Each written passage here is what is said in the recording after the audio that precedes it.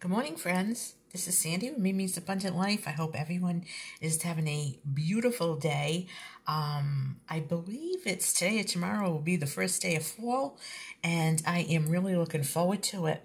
We have some humid weather that we're getting rid of, but it's only going to be in the 50s, dry and cool by the end of the week. So I'm really looking forward to that. Having said that, I had an idea.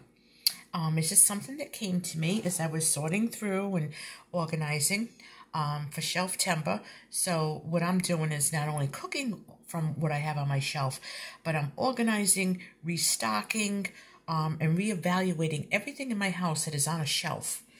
So I'm really purging a lot of things and rearranging and just getting more organized. It was a very hot summer, and some of these things just weren't tended to.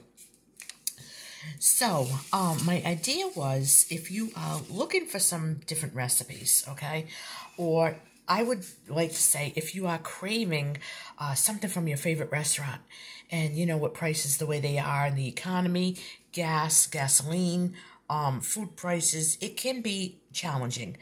I think easily, if two people went to Applebee's for something basic, like hamburger, fries, maybe a soda each or something, I bet you that could be $50. Okay? Easy. Not to mention other restaurants. If you want to call for a pizza, you're talking $20. Okay? Now, yes, we can make everything from scratch. Yes, we can.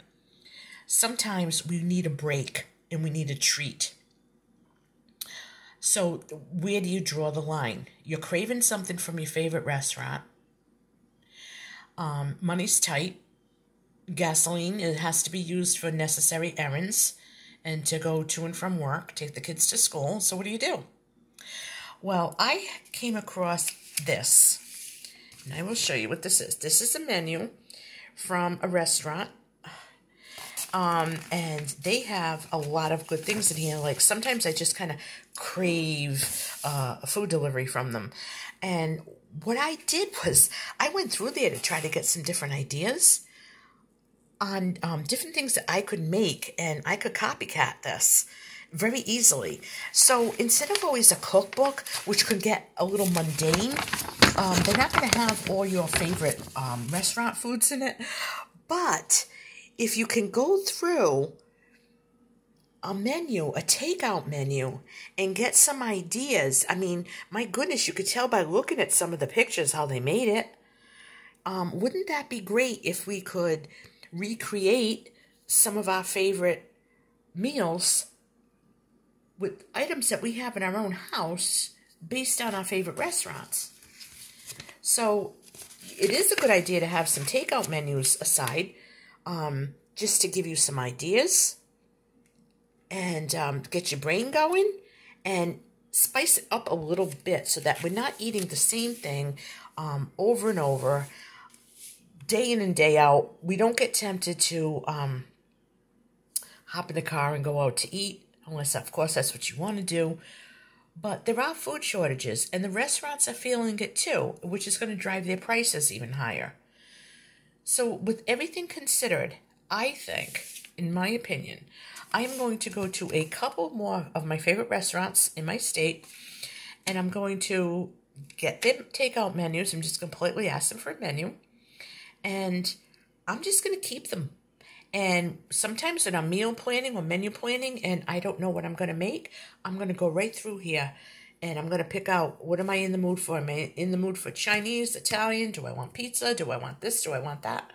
What kind of sub do I want? And I'm going to get some ideas, and I am going to recreate as closely as I can something from the menu based on what I have in my house. So if you don't have cookbooks and you don't have the money to buy them, just go around to a few of your favorite restaurants and pick up some takeout menus. They're free, and you know, it's just something that they offer their patrons. So why not? And then someday, if and when things straighten out and you feel like you want to get a treat, you can honor them back and patronize them back by either ordering out from their establishment or from sitting and dining in. So it's just something that came to my mind. I don't know if anyone's ever thought of this before. I have no idea. I'm just not boarding it out. It just really is an idea that I had. And I am going to implement this into my Shelftember cooking and reorganization. Folks, I really hope that you like this idea. If you like my video, please, you got to smash that like button. Everybody needs to hit that button and hit that subscribe button too, so you can become part of my community. My channel is growing and I want to keep it going. Take care, everyone. I love you all and God bless.